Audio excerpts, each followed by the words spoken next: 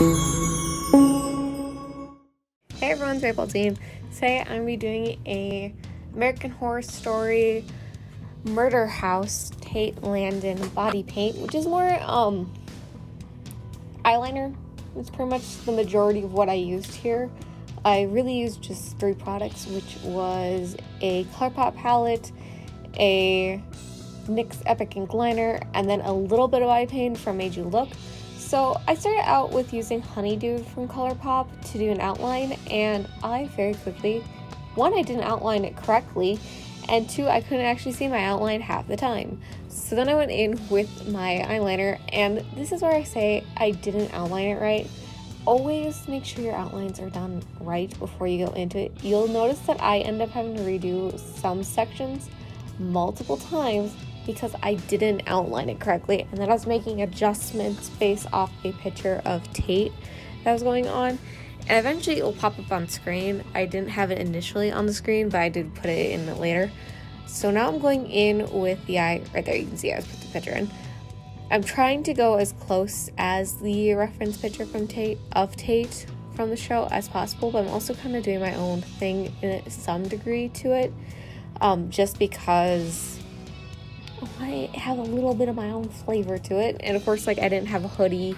My hoodie was in the wash at the time, so I couldn't really use mine. And I'm using a eyeliner, and I'm pretty sure they probably use like a stencil or they use body paint versus I was using liquid liner for this. So basically I'm just laying down every like pattern of a skull on my face. So we're doing the eye socket right now. I don't have to worry about my eyes being closed because Tate has his eyes open. If you don't know who this character is, it's a without giving too many spoilers, it's a ghost, and he's one of the main characters / love interest of one of the characters that's in the family that lives in the murder house in present day time, which has now been past, but it was present day, I do believe, when it came out. So yeah, just doing everything here, and this is where I kind of made some things a little bit too far down from what they're supposed to be, or they're too like thick. So you'll see I'll go back and forth a few times and change how things are. As I said, outline everything beforehand, like how you want it to look, so that way you don't have to spend so much time taking things off and putting it back on. And another thing that I didn't do that I highly recommend, put your foundation on before you start putting on your body paint or your eyeliner, because then you're gonna have to go around everything and try to make it work when it is not gonna work because you have paint in your way. Also, use the right shade for your skin. Another important thing, I grabbed the wrong concealer, and at that point I just was like, heck it, I'll go with it. If you notice me using a paintbrush at any point, I'm just putting Bone Tone from Made You Look on just to do some highlights, so there's a slight separation between my skin and everything else, but that's what I'm doing. But I haven't noticed that I forgot the concealer and the foundation until somewhere around this point while I was doing my teeth. I was very interested in my teeth, and then I was like, wait. Or was it when I got the shadows? I was like, wait. I don't remember. At some point, I noticed it. We're doing my mouth socket, and this is a thing that I failed to do. There's supposed to be a jawbone that connects. I didn't do that the first time. Like, I didn't leave room for it. Like, there's supposed to be an upper section, and I did not have that in there. So I had to go back in and clean stuff up. See, now you see, I'm trying to put on the concealer, which is then just gonna make me more cleanup work. Luckily, it's not paint, so it's not gonna smudge like my brush. It's not gonna like smudge on my sponge. Sponge. Say that 10 times fast. It's really hard. So you see, I have to go back in and do cleanup. But if it was like paint, that could have smudged everything. I would have been carrying that around. So just do it before you get to this point, so you don't have to keep going back and forth like 10 times. And also, if you do your outline right, you don't have to go back and forth 10 times on this part too, because I had to.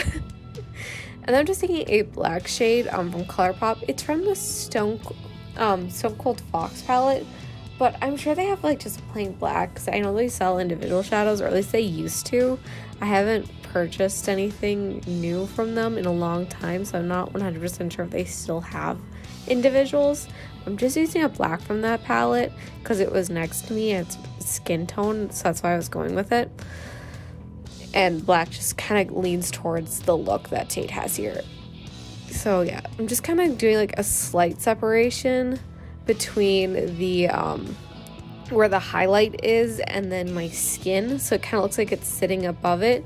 But you'll see I kind of go back and forth between details 10 times, erase things 10 times before I got it how I want it. This look is basically just a practice of patience and redos because I kept redoing things. At what point did I decide to redo things? When I realized things were wrong. That's all I can say. Just don't do it. Try to do things beforehand, so that way you don't have to do it 10 times over, because that's annoying. And then I think at this point, yeah, going in, deepening up some shadows on some spots just to kind of make the skull features really pop and like make them stand out from my skin more. Not that you have to, as Tate in the show is, it's basically like just a temporary tattoo. It washes straight off. I'm pretty sure it's paint. I haven't seen that season of Horror Story in ages, so I can't 100% remember. So here's where I realized problems. I was supposed to have a bottom jaw and a top jaw that connect on here, and it was somewhere around this point that I realized that I did that completely wrong. So I first tried just putting in the spot, realized that my mouth like socket thing, like where the back of the teeth is too deep, so I had to bring it forward a bit. And then I had to sketch out the area that it was going to go into. And because I didn't leave that like spot where that top jaw kind of sits, then I had to recarve out that piece. So as I said many a times, make sure you have your outlines good and how you want them before you start filling it in with paint, or you're going to be going back and forth between concealer, makeup wipe, and paint like 100 times over until you're happy with what the results are. So just to avoid that, just make sure your outlines are how you want them, because then you don't have to deal with that ever again. And I was just focusing just on the face to start with, but I am going to do the chest area, as you can see from, if you saw from the thumbnail, I did end up doing that. That is all paint. And my leather jacket, because I wasn't going to try painting a leather jacket, because it's supposed to be a hoodie, and my hoodie was in the wash. I think he wears a hoodie and leather jacket, but I just had a leather jacket, so I was just wearing that. And I am putting some bone tone, just some highlight spots, and then just I'm taking a little bit of a gray tone that's in that same palette with the black for some lighter shades. For the most part, I'm just using black. And now here we go with the chest part. So I decided I was going to take my freckle pen from ColourPop, because this I could see better than the Honey Dude. The Honey Dude I couldn't see, and it was starting to be, as you saw in the face, a problem. So I was like, no, I'm not gonna have the problems again. I'm gonna use the freckle pen. The freckle pen I can see, and it's gonna make it so it's gonna be easier. So I'm just putting on my jacket so I can kind of see roughly how far over I need to go. So that way, it's not like blank space, but I'm also not gonna go all the way down on my chest.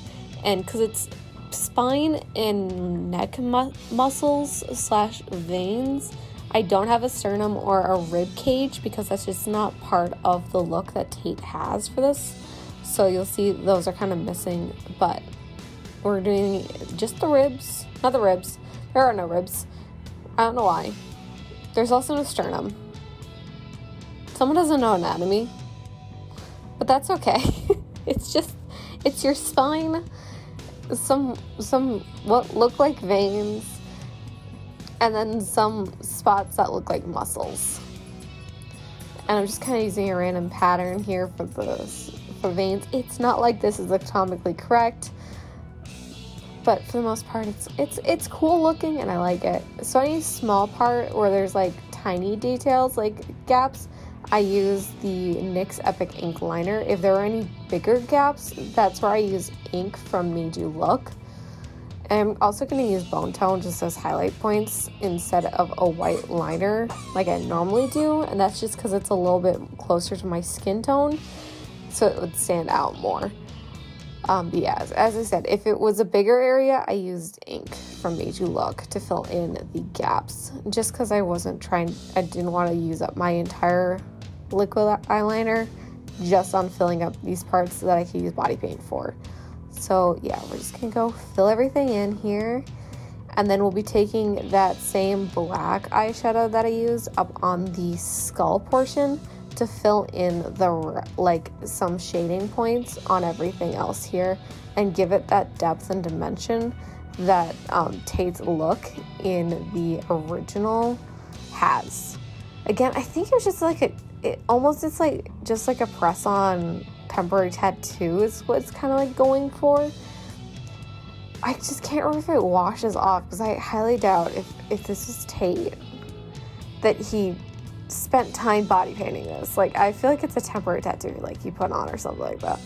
But yeah, I think I was looking up another picture just like as a reference, or I was doing something. I don't remember what it was doing at that point, but I'm just trying to make everything have some depth like the original does. I'm not worrying about my own tattoos too much there, because it's not like it's supposed to be realistic completely, so I'm not worrying about that too much. I'm just putting black literally everywhere. If it's closer, like where there's a shadow area, I'm using more black. If there's less, I'm using less on my brush. So it's kind of hard to see with the sped up version, but I'm tapping out the brush to get off the excess shadows, so that way it's very controlled as I'm going through.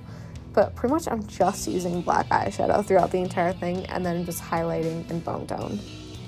I'm just adding that highlight kind of in many places, in every place where I think this kind of goes.